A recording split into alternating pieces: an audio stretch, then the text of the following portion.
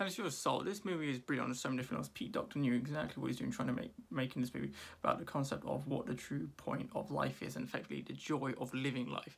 As the key point of this message, that life is special in so many different ways, and it's not just about the big moments, it's all about the little moments in between. And that's what the entire point of trying to teach Jamie Foxx around this movie and Tina Fey is, two different soul characters, just the meaning that life is beautiful in the little moments as well as the big ones, and how the meaning of it is just so beautiful. It's the way this movie's animated as well is just gorgeous. There's just so many different ways from the way you're just in the human world to when you go into the great beyond, and then there's different ways in between. It's just the way it's animated, the way it looks, it's just beautiful and so many different levels. The entire voice cast has made a job with special highlights of Richard Adoyo just doing just comedic roles, and just really funny overall. This movie has a lot of heart and a lot of deepness to it, but also a lot of comedy, and knows how to hold the balance and just lets the movie flow, and really lets the emotional moments just hit so much harder because of it. I highly recommend you watch this movie, as this movie is just a truly brilliant Pixar movie from start to finish.